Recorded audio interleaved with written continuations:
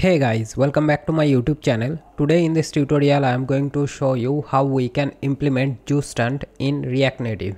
Zustand or Zustand, it is a global state management tool like Redux, and it is pretty easier to understand and implement than Redux. Redux is very complicated and there are lots of boilerplate codes to set it up. But for Zustand, there is no boilerplate code as compared to Redux, and it is pretty straightforward. So today we are going to learn about it, and this is for complete beginners, and we are going to implement it in React Native. So here you can see we have component A and component B, which I have imported in my index file. So here I am going to implement a counter, and normally how we can do it, we can do it by state, which is use state hook, right?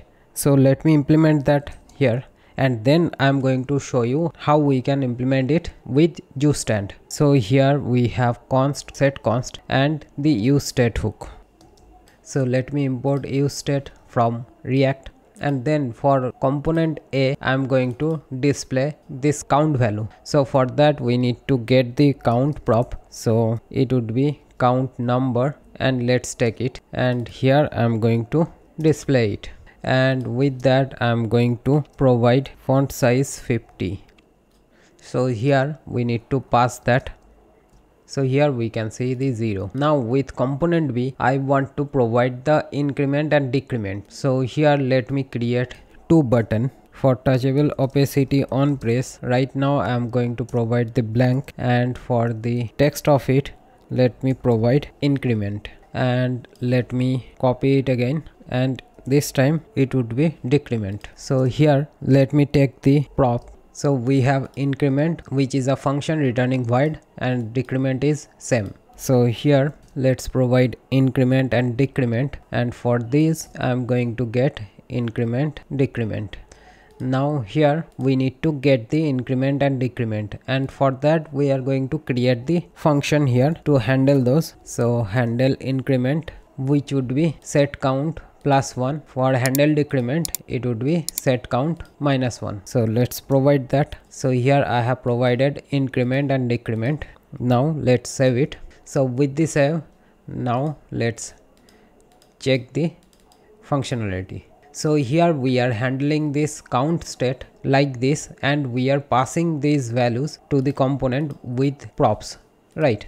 So this is the basic way to implement state in React or React Native application. But if there are multiple components which needs to access these values, then it will be pretty difficult to handle the state with use state. And in that scenario, we have context API from React, which is a state management tool provided by React, which is also not great at scaling. So for large application, it doesn't work pretty well. For that we have global state management tool such as Redux, and as I have already mentioned that Zustand is pretty easy and convenient alternative to Redux. So that's what we are going to implement over here. So let me stop the server and let me install the Zustand. So npm install Zustand.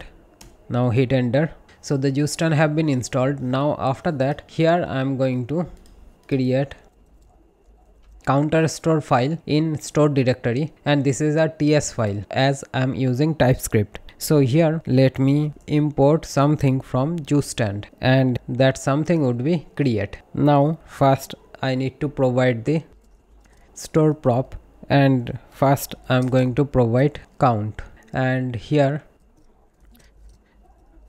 let me create use counter store, and we can create the store by using this create, which we have imported from Zustand, and let's provide the type of it, which is defined here. Now within this bracket we can get setter function and getter function as well, but mostly we will require setter function here, and then as a object we can create the store. So here we can provide the count value. So this is our store, and this can be accessed in any component. So here in the component A we are displaying the count. Instead of getting this count from the prop, let me get it from use counter store, and we can get it like this, state.count. So here you can see we have this suggestion of the count. Now let's provide it let's start the server.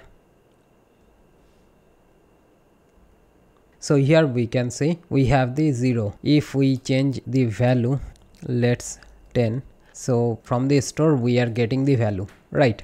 So we don't need this prop. I can get rid of it. Now here we don't need to pass the prop. Let's implement the increment and decrement. So for this, here let me provide increment, and this increment is a function which will return void, and similarly decrement as well. So these are the type of it. As we have provided this definition, this type definition, we can see here we are having an error, and the error is because we haven't provided this yet as we have defined. So we need to provide the increment. Let's set the function, and we can set it by this setter function. Let me first provide hard-coded value here. So here for the increment I have provided 1, for decrement I have provided -1. These are the hard-coded value. Now save it, and after saving we want to access this in component B, as component B holds these two buttons, right?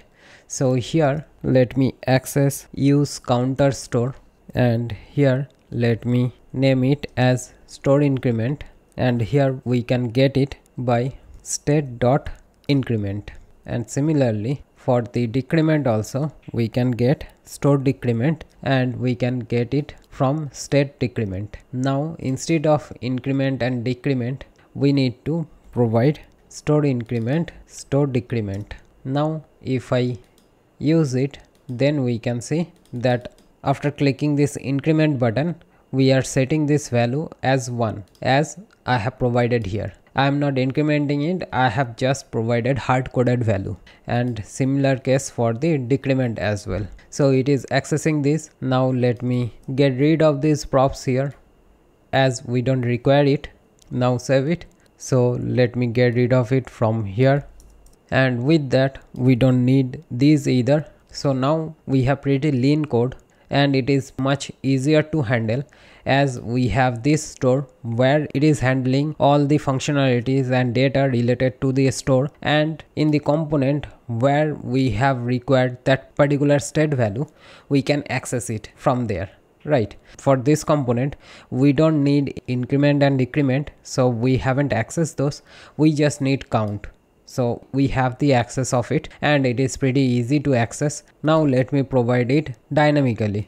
So to get the access of the state value, here we can get the value as state, and then we can set the value state.count then +1, as we are going to increase the value. So similarly here we need to get the state, and now let's set it like this.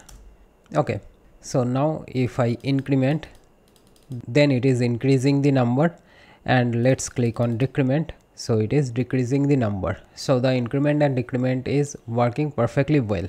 And let me tell you one thing, that we have other ways to get the value, such as we can get it by destructuring like this. So we can get count, so whatever we want we can get it like this by destructuring. But this is not the best approach to get the value from the store, because when we are destructuring it, that time it is accessing the complete store, but with this way it is accessing this state value only which we want to fetch. So if the other state value in the store is getting changed, that will not impact here for this component in this way. But if we are destructuring it, if the other state value is getting changed, then it will re-render the component. So this is also another way to get the store value, but it is not the best for the performance. And also here we can see this is a custom hook, and as we know, hooks can be accessed within a component, but for Zustand we can access the store value in a normal function as well. So it is not necessarily needs to be within a component. Let me show you here. In the index file, outside of the component, let me create a function. Let me create check count function, and let me create the counter const, and here I am importing use counter store. We can get the state value by this get state function, and here we can see that we have the access of the store. Okay, so we want to get the count value. Let's console log the counter. And here let's create a button. Let me import the text. Now save it. If I click on check count, then here in the log we can see we have the log of the count, right? So here we can see that we are accessing it in a function outside of component. So here let me check again, right? So it is working perfectly well. So this is how we can access it outside of a component. So as you can see, this is a very easy global state management tool and a very powerful one as well. So if you are interested to learn more about this, then let me know. I'm thinking of creating an authentication tutorial with Zustand. So let me know in the comment if you want that. So this is the basics of the Zustand. I hope now you have clear understanding of Zustand and how to implement it in a React Native application. So this is the tutorial, guys. I hope you have learned something new from this tutorial. If you do so, then hit the like button, subscribe to my channel for more tutorials like this, and don't forget to hit the notification bell icon so that you get notified whenever I post a new tutorial on this channel. And if you have any kind of suggestion for me, then you can let me know in the comment section below. Don't forget to share this tutorial with your friends and colleagues, and I will see you guys in my next tutorial. In the meantime, have a great day. Goodbye.